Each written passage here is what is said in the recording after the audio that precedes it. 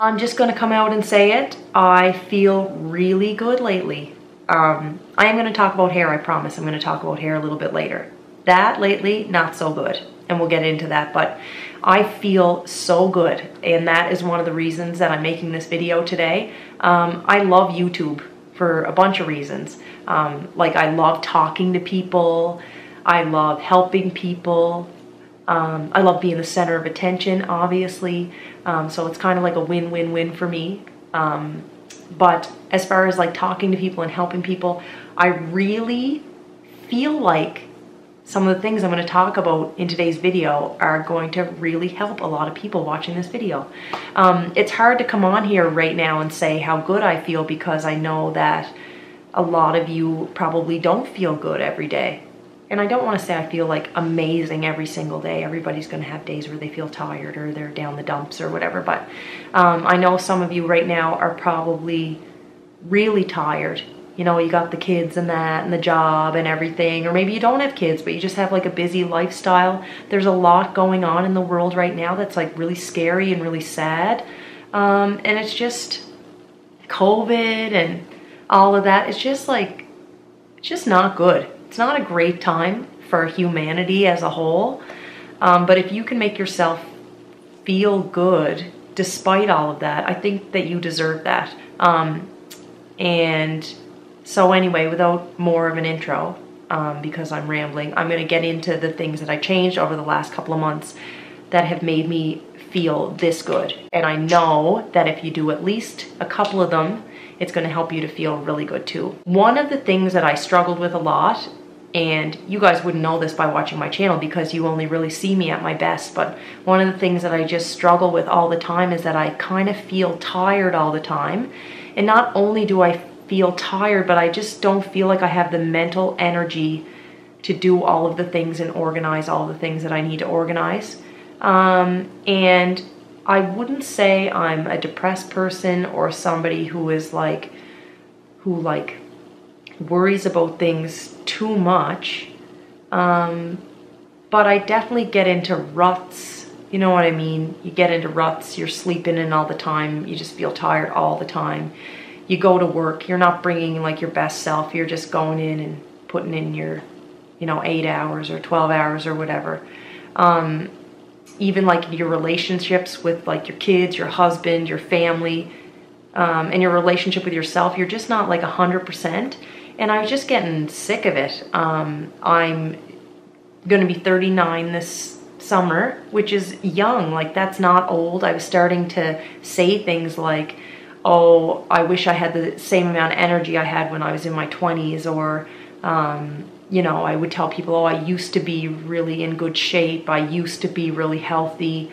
All of these things, I was kind of losing that energetic, fit person that I used to be and kind of falling into a little bit of a rut. And I know everybody's going to have varying degrees of that, but for me, I was just kind of meh, like I was just kind of feeling blah all the time.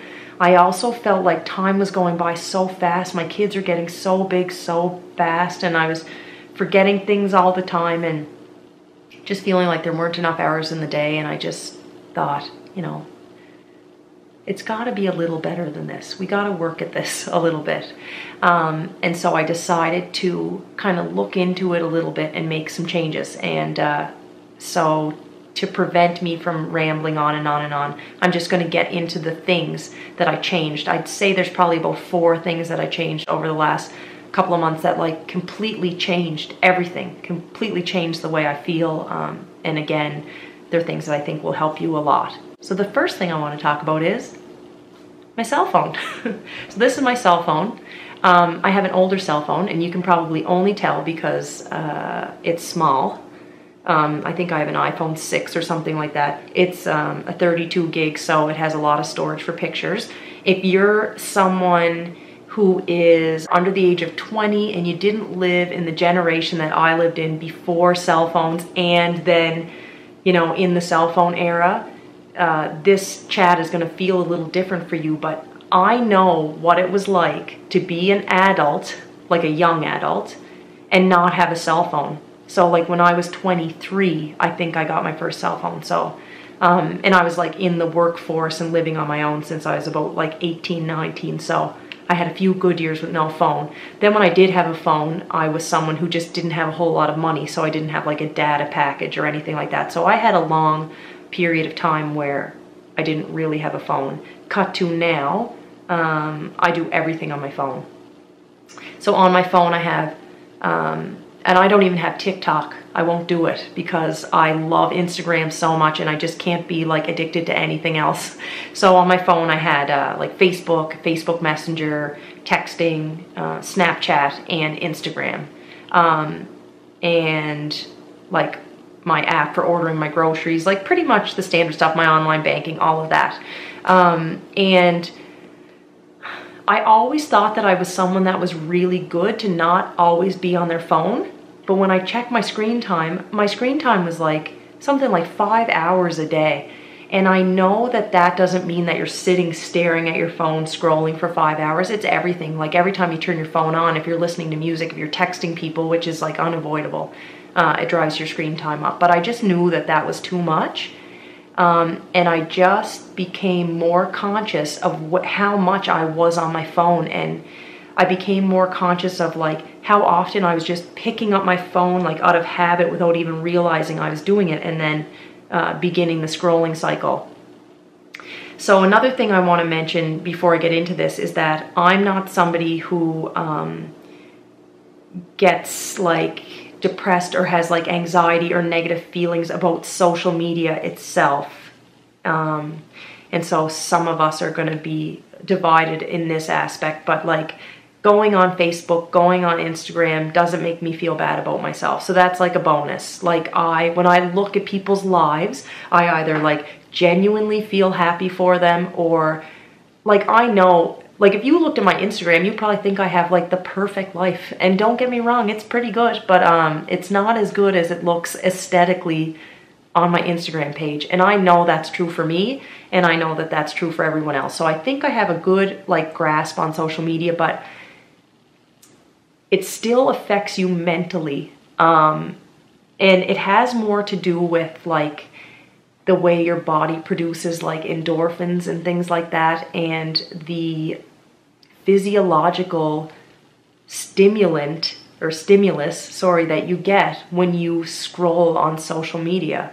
There's a couple of good documentaries on Netflix, and I'll list them here, but I think pretty much everybody who's on social media has like a little bit of an idea of like the effects of social media, especially on children, like in television and all of this, of us constantly just getting like overstimulated from all angles, and never having an opportunity to be bored, and never having an opportunity to just sit and be alone in a peaceful environment with your thoughts and just be in the present moment. And when I say those words,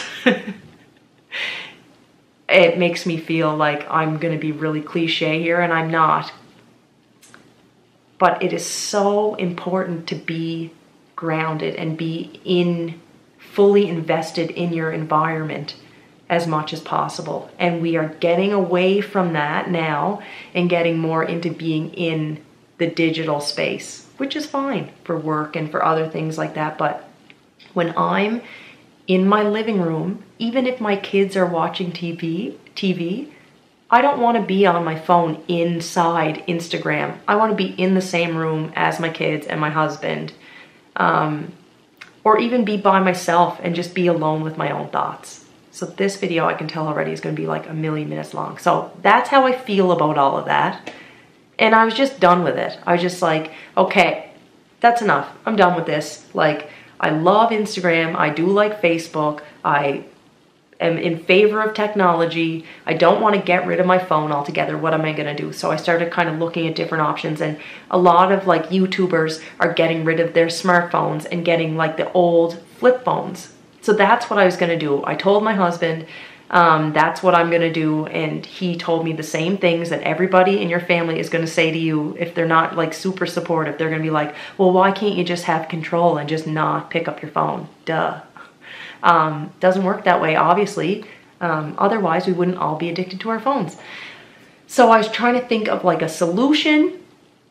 A flip phone to me isn't practical because if you were going somewhere and you needed directions and you wanted to be able to go on the internet, you know, it's pretty good to be able to do that. I mean, we don't need it, but for practical reasons, I would like to have access to the internet. The other thing is that I would like to be able to take like decent quality pictures of my kids and send them to like their grandparents and things like that. I really like ordering my groceries online, you know, like my online banking app. There's a few things that I'm not really willing to part with. And so for me, it was all about how can I keep this phone but minimalize it. Yeah, minimalize it. Yep, that's the word. Sorry, I'm getting too excited. But how can I minimize it? Minimalize it. I don't know. Anyway, how can I make it so that I can't use this phone for social media unless absolutely necessary? And so what I did was I deleted the apps off my phone, which is fine. That's what I did first. I just deleted the apps off my phone. So I deleted Snapchat off my phone. I deleted Instagram off my phone. I deleted Facebook off my phone. And that was fine. But I would still allow myself, if I wanted to, go into my browser and search Facebook and then log into Facebook if I really wanted to. I found that still wasn't enough because once you do it a few times, it's really simple. It's just like a couple of clicks and you're there. So then I went in and I put on time limits on my phone so I could have 15 minutes a day for each thing. So like that worked for a little while. And then I would just, like a hourglass pops up and it'll say like ignore time limit for 15 minutes or ignore time limit to the end of the day. I was just like ignoring it.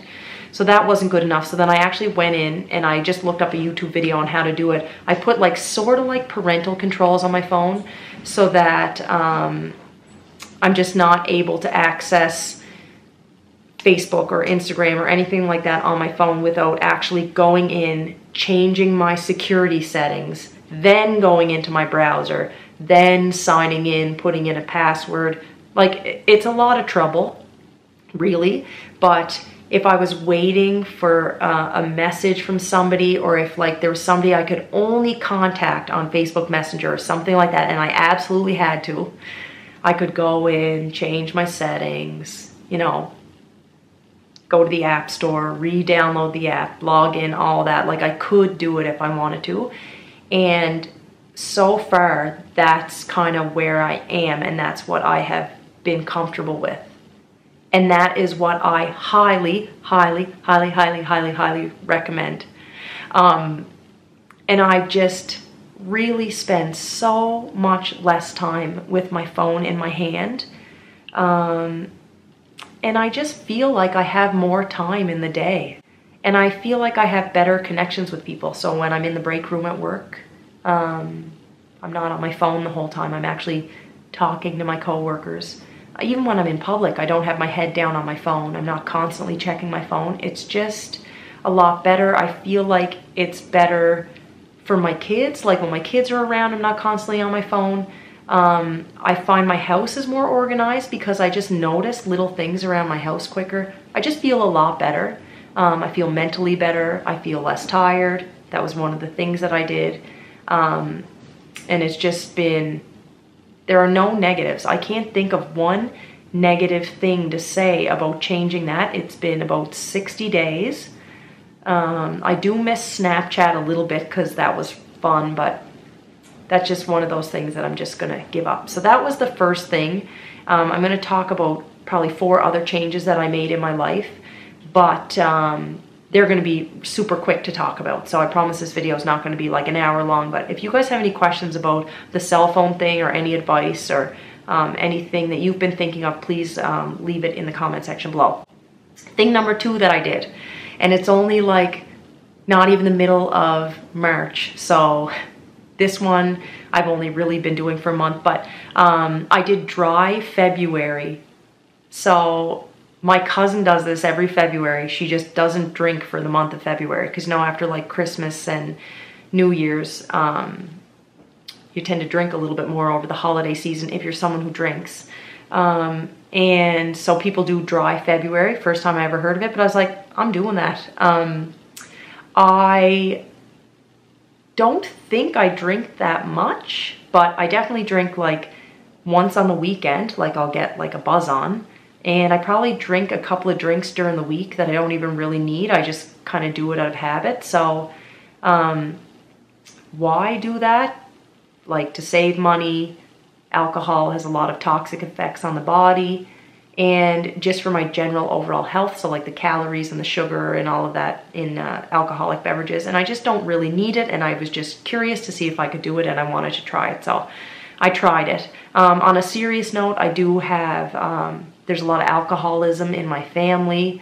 And so, I don't know, I feel like, I say I don't drink very much, but I'm a person that can't have alcohol in my house. I'm just going to be honest. Like if I bought like a bottle of wine and I had it in my fridge, I can't leave it there. Like I just drink it until it's gone. And then I might not buy anything again for a month, but I just can't have it in the house. So I was just like curious to see how I would do. So anyway, I did dry February.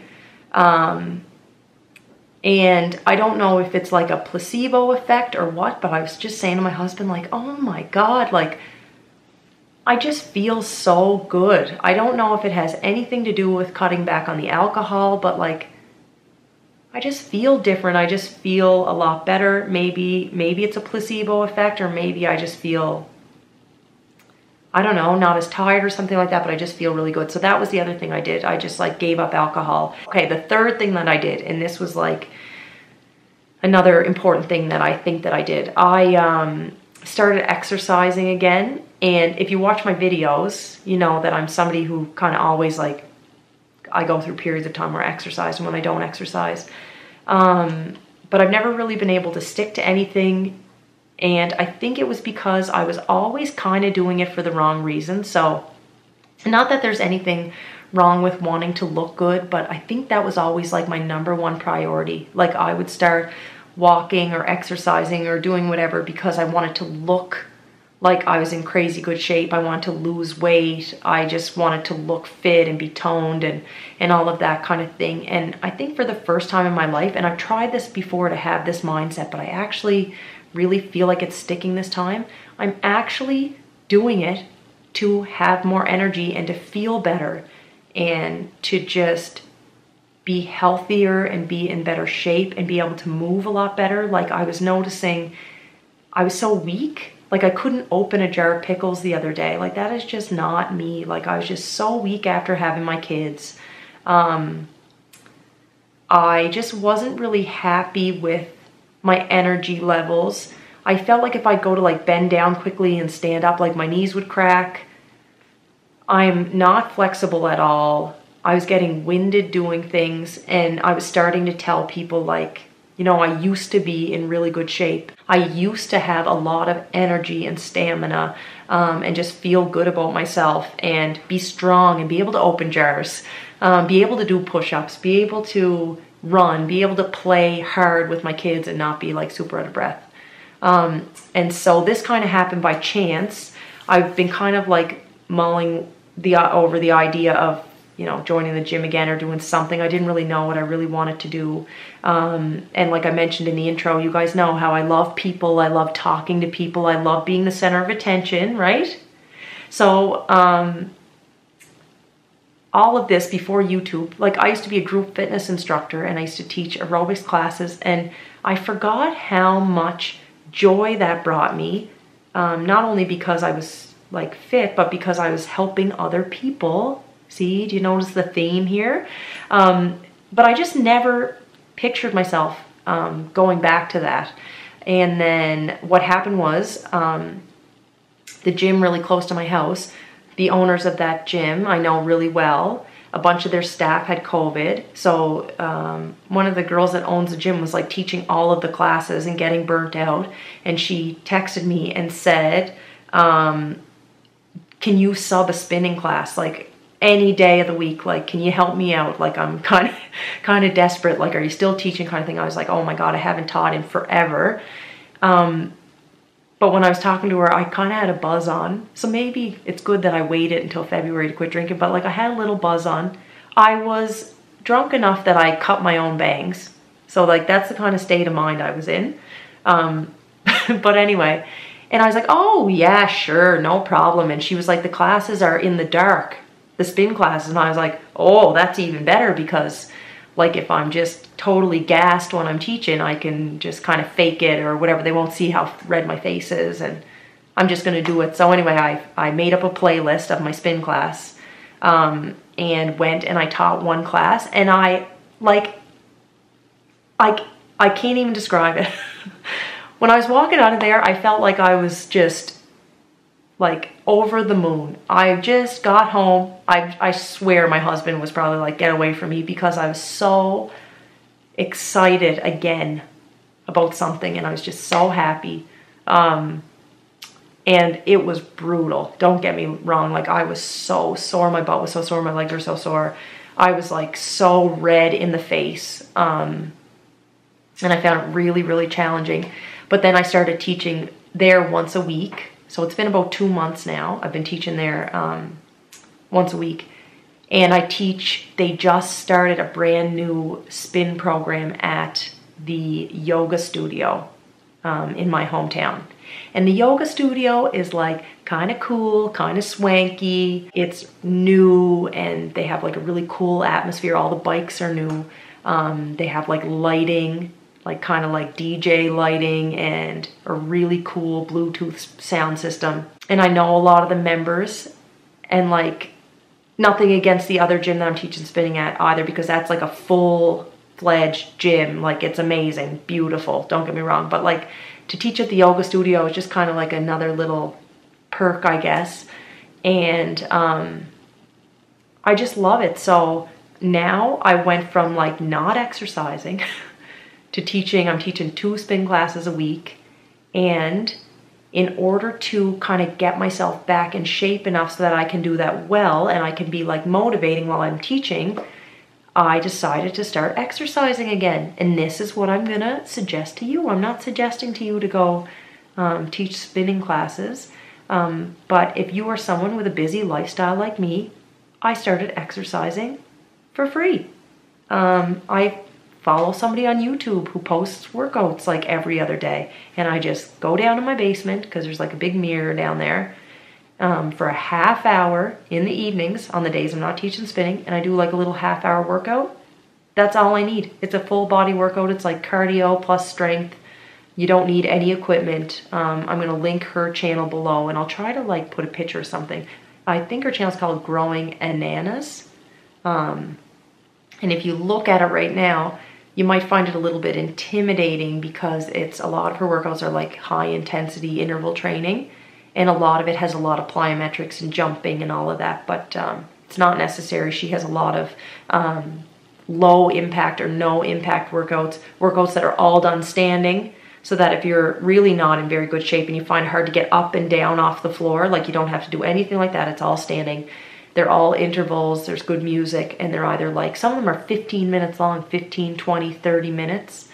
And if you did something like that, like a couple of days a week, it just makes such a huge difference in like how much energy you have. And so, yeah, so just to recap, just, you know, stop being addicted to my phone, giving up alcohol, and exercising. They're the first 3 things that I did. The 4th thing that I did is really simple, and I never like read to do this or anything like that. It's just something that kind of made sense to me that I wanted to try, is that I changed the way that I consume caffeine. So I love coffee.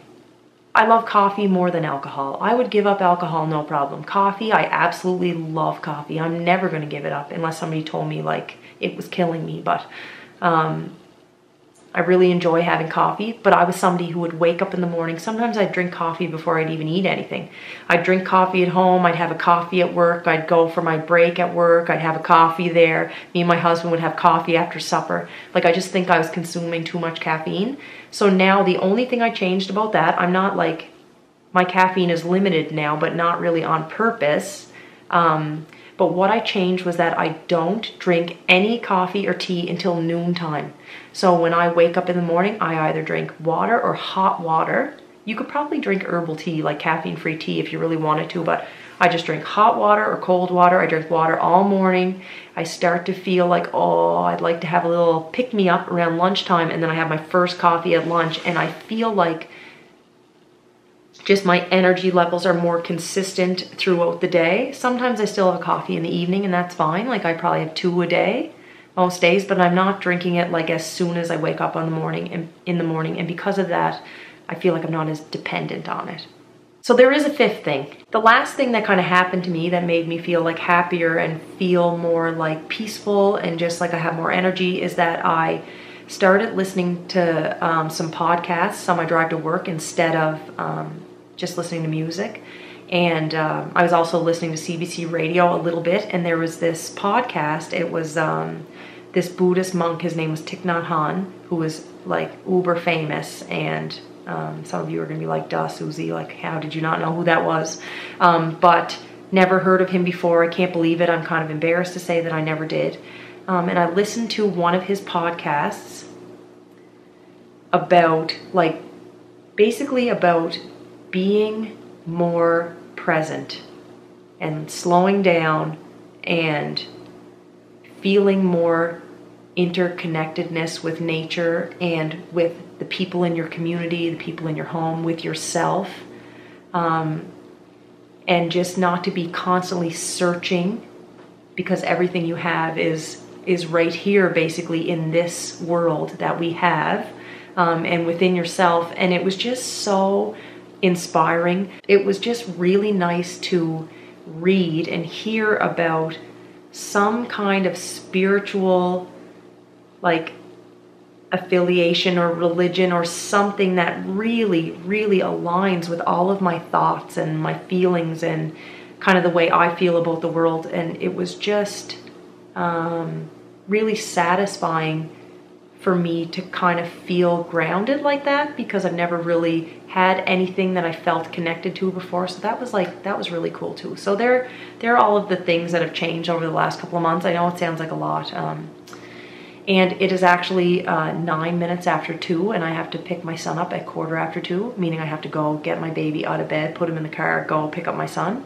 And I can make it, but I can't make it if I keep talking in this video. Now I know I said I was going to talk about just this brutal thing that happened to me right before I started like my journey towards being I don't want to say the new me, but my more energetic, better self. But I kind of fell into like a little online scam, and I'm going to tell you about that. And I didn't get to talk about my hair, so I'm going to make a part 2 of this video. I might make it today when I get home, or I might make it tomorrow. But anyway, I hope you like this video. I hope it was helpful. Please try at least some of the things. And if you like this video, you can give it a thumbs up. If you didn't like it, give it a big old thumbs down. Subscribe to my channel, and I will see you very soon in my next video. Bye. Yeah. What do you got there? It's me, but I'm holding a comb. And there's a bunch of dirt. Was that for when you were pre-primary? What's that a picture of? It's me when I'm in the mud. Oh, that is so... So I might actually leave now. Like,